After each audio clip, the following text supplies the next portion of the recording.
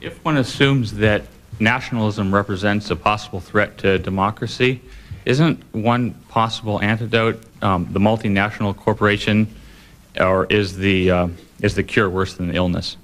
Well, first of all, I don't think that nationalism in itself is a threat to democracy. I mean, nationalism is, has all kinds of facets. Nationalism can involve a focus on the richness and authenticity of individual cultures, for example. I mean, if nationalism is exclusive and oppressive, yeah, it can be a threat to freedom. If, on the other hand, nationalism means accentuating and enriching your traditional cultures, then that's a very positive development. So nationalism in itself, I don't think you can say anything about. Depends how it's used. As to the cure, multinational corporations, yeah, I mean, we could have an East India Company running the world. I don't see what that cures. That's, a form of absolutism, kind of like Bolshevism and fascism. So it's not a cure for anything. It's just an increase in the power of absolutist institutions. I mean, here I entirely agree with the few conservatives who are around. There probably aren't any anymore, but the ones who were around a century ago.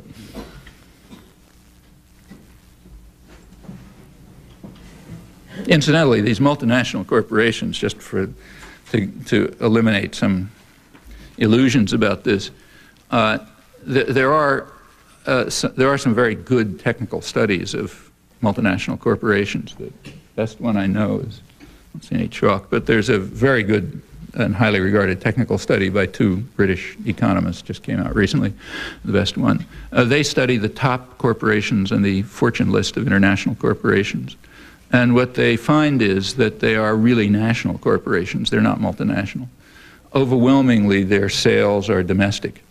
Their power is domestic. They rely essentially on their national governments to protect them. Their own conclusion is that of the top 100 on the fortune list, every one has benefited from industrial policies of its home government, and more than 20 have been able to survive as businesses because of takeover or bailout by their own government. That's over 20 out of 100. That includes, for example, Lockheed, Gingrich's favorite cash cow, which was saved from destruction by a huge government bailout. Well, that's that's the top multinational corporations. They're not really transnational. There are very few that are really transnational. They're domestically based. They rely on the powerful state and on local markets. They do internationalize, but not to the extent that's believed. Furthermore, most of the interactions among them, about 75%, are in Europe, Japan, and the United States. That is, at 75% of the transactions. Well, those are three areas of the world where formal mechanisms do exist, parliamentary mechanisms, to control all of this without fear of military coups. The authors, sorry.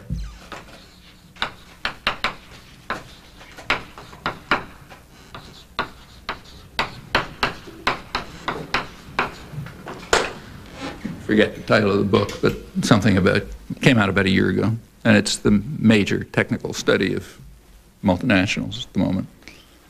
They're very skeptical about the whole idea of globalization, as are plenty of other people. If you look at gross figures of trade flow and investment and so on and so forth, relative to the economy, it's not much different than it was in the early part of the century under the gold standard. There are some differences, but mostly in short-term financial speculation, that sort of thing.